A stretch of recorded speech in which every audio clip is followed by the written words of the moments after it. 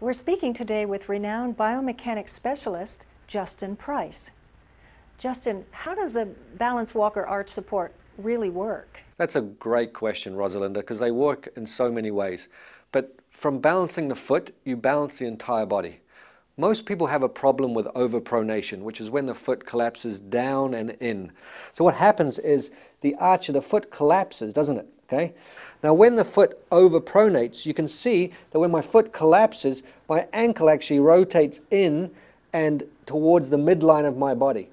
When that happens, you can also see that my lower leg rotates as well. In fact, if I put my finger on my knee, you can see that when my arch of my foot collapses, my knee goes in. So my knee is obviously the end of these bones in the lower leg. So by the foot collapsing, my ankle's getting stressed, my leg is getting stressed, and my knee, which everyone has knee pain, is getting stressed as well. Now, when the ankle rotates, you can see my whole leg is actually rotating as a result, isn't it? So my leg is, this bone in the upper leg is called the femur. The femur goes into the hip socket just like this. So it's kind of shaped, the end of the femur, you have the neck of the femur and then the head of the femur. And then this is the hip socket.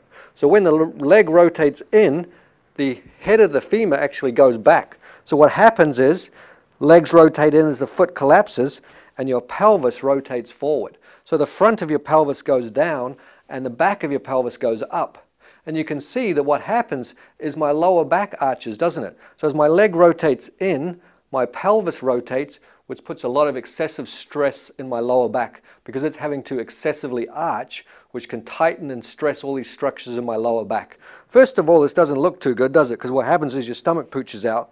But that's a result of your lower back arching forward and your stomach being pushed forward. Now your body's always trying to balance. So if your lower back is arched excessively and you arched your upper back as well, you would actually fall backwards, wouldn't you? So what happens is when your lower back is arched, your upper back rounds forward to keep you balanced, right? Your lower back arching too much this way, now your upper back rounds this way. So you've created great balance, so your head's now over your center, isn't it, by rounding your upper back. The only problem is that what happens if your lower back is arched and your upper back is rounded, your shoulder blades move away from your spine, don't they? Because your shoulder blades sit on top of your rib cage. As your rib cage goes forward, your shoulders round forward, they elevate, and your arms internally rotate. So what happens is your shoulder girdle gets stressed, your neck and shoulders can get stressed because the shoulder blades are coming up and forward, and your head obviously attaches to your upper back, doesn't it? So what happens is as your shoulders go forward and your upper back rounds forward, your head comes forward, and then you'll always align your eyes to the horizon or to what you're looking at. So you're on the computer, you're going to arch your eyes up to look at the computer or driving at where you're going, and now you're stressing your neck as well, aren't you? So you end up looking like a duck. So it's not very pretty, but as the feet collapse, everything in the body has to adapt to that position.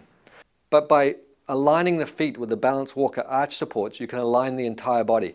So if we put these down, now what's going to happen is my arches of my feet are going to raise up. That's going to rotate the legs out. It's going to bring the hip socket forward. It's going to rotate the pelvis back into better alignment.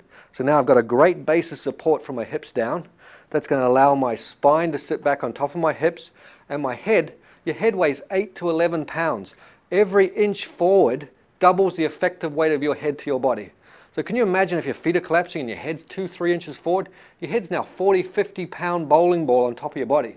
But by raising the arches and bringing your whole body back into alignment, your head weight dissipates through the body instead of having to be held up by your muscles. So that's why your body feels so much better, because you're not having to fight all these forces and stop yourself falling forward all the time. You're raised from the ground up and your whole body's raised on top of it, which means less stress, less pain, and more energy as a result. So by aligning the foot with the balance walker arch supports, you align the entire body, which is wonderful because it takes stress off the entire body and can not only help with ankle and foot pain, but with knee pain, hip pain, lower back pain, shoulder and upper back pain, but head and neck pain as well, which is wonderful.